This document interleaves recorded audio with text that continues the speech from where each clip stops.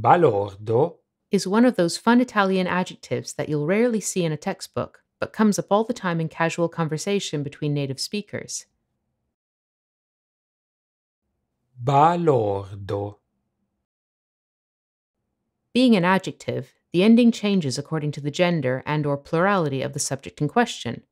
Balordo, Masculine singular, balorda, feminine singular, balordi, masculine plural, balorde.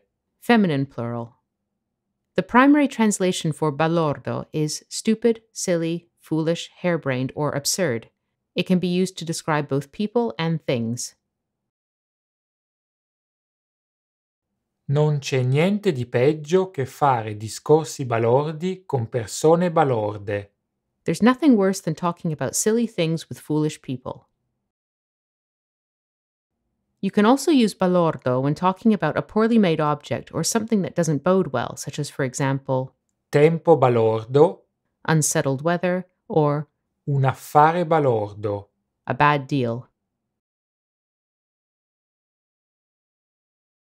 Che tempo balordo! Prima sole, poi pioggia, poi sole, adesso grandina pure. What crazy weather! First sun, then rain, then sun, and now it's hailing. Sometimes balordo and its feminine equivalent balorda can function as nouns, in which case they translate as fool or idiot. If you say, Sta facendo il balordo.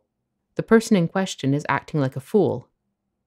In Italian slang, balordo is also one way of referring to a thug, delinquent, or lowlife. Grazie per averci seguito. Thank you for watching, and don't forget to subscribe to our YouTube channel.